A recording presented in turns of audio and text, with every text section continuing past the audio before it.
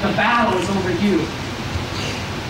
You see, Satan can't do anything to God. He can't hurt God physically. He can't hurt God spiritually, mentally. He can't do anything to God. God's too powerful.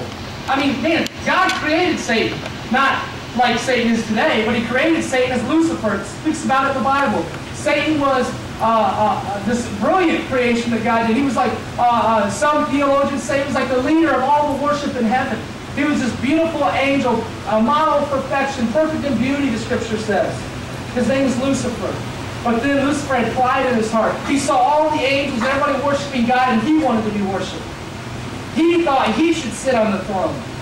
So there's this great battle in heaven the Bible describes. It didn't take long. God just crushed him and threw him out of heaven.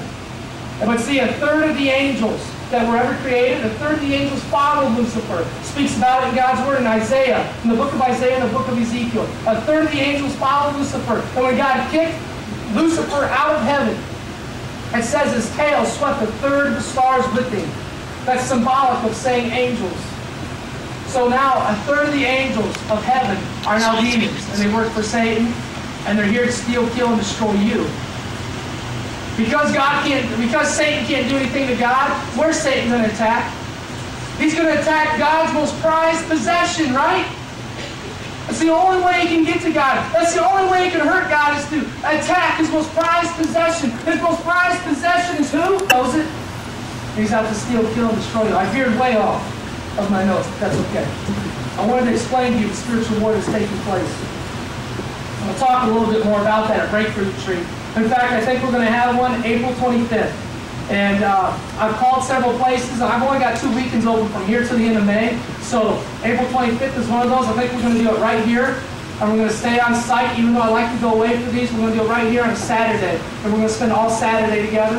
And we're going to go through the Breakthrough Retreat and the curriculum. And you're going to do an inventory and just go through your life and get everything cleaned out and get rid of it. And I've seen lives change through this retreat. I've seen entire youth ministries change through this retreat when I've gone and done it for other youth ministries and other youth groups. So April 25th, in fact, Marge, will you make a sign-up sheet? I'm gonna let you guys start signing up tonight, because we'll need to know how many people are coming. But it is awesome to see lives change in such a radical way. And it's awesome the teaching and the training, and man, you'll be so much further ahead. Man, you'll begin to sense God's presence. You'll begin to hear God's voice, as so many have when they get their lives just cleaned out and cleaned up. That's what Breakthrough is all about. All right, so the T was time. Remember what's our acrostic? Taco. All right, so T is time. You got to spend time with God.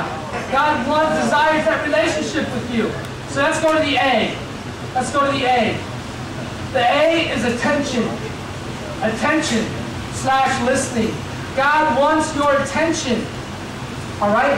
One of the ways we give God attention is through prayer. Prayer is the language to where we communicate with God.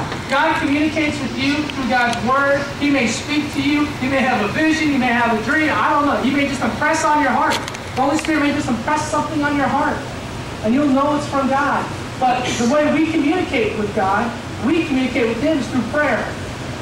We worship Him. We honor Him. We worship, which is another way we communicate. But I want to talk about prayer briefly, because it's prayer makes your life and your Christian life go so much quicker and so much faster to maturity.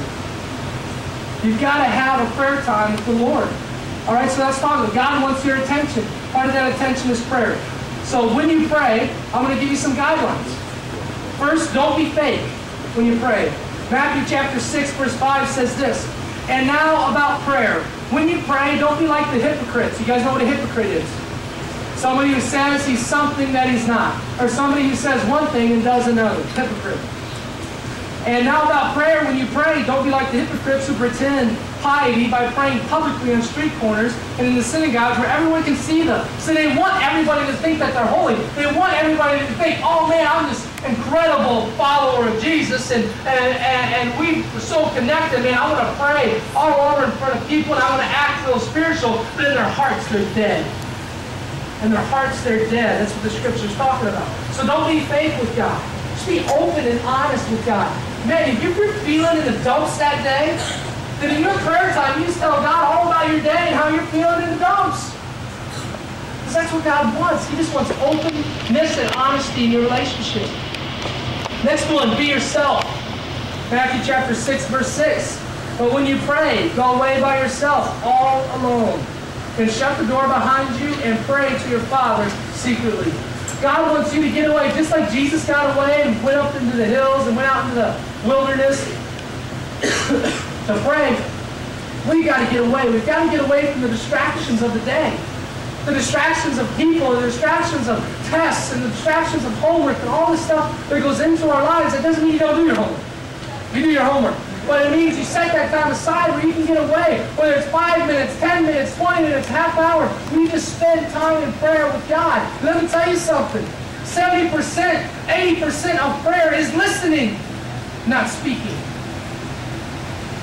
Sometimes we just got to listen and allow God to speak to us. Sometimes we get stuck in prayer and we only get like 4 minutes in it because we just start praying and say, God, I need this, I need this, I need this. Will you help me with this and that and that? And God's happy to do that. God wants to know your needs. But prayer is so much more than just requests to God. In a relationship, when you talk on the phone and you talk back and forth, you hear, you listen, and you speak, and you give each other advice, and you give each other wisdom, and you love on one another, encourage one another. It's the same thing with prayer, with God. All right? Just have an openness with God. So be yourself. Don't try to impress others, is your next blank, Matthew chapter 6, verse 7. Don't recite the same prayer over and over as the heathen do, who think prayers are answered only by repeating them again and again. So don't try to impress others with your fancy words or your big prayers or your big statements or anything like that. Man, just pray, be open, be honest, be real, be authentic before God. That's all God wants. Don't try to impress God. We just have don't try to impress others. Don't try to impress God either. Remember, your Father knows exactly what you need even before you ask Him. Don't try to impress God in your prayer time. Just be authentic. Be real with God. And spend the time. You got to spend the time in prayer. Consistency is the seed in taco. Consistency. Proverbs chapter 7, verse 2 through 3 says, guard my words as your most precious possession. Guard my words as your most precious possession. This right here, God's Word, Scripture says it should be your most precious possession. It goes on to say, write them down and also keep them deep within your heart. Psalm 119:11 says, I have hidden your word in my heart that I might not sin against you. Man, this is your most precious possession. Hide this in your heart. Know this. Know God's Word. Let it sink in deep inside. When this begins to become real in you, you start living it out. You know what's in here? There's all kinds of stuff in here. There's incredible stuff to live out in God's Word. So consistency is so important. And I'll be honest with you, I missed my devotional time and prayer time on Monday, and I hated it. I hated it. I've been really trying to put fasting into my life and praying again, and I missed it Monday. And I can always tell when I miss spending time with God in God's Word. Tuesday night, I did.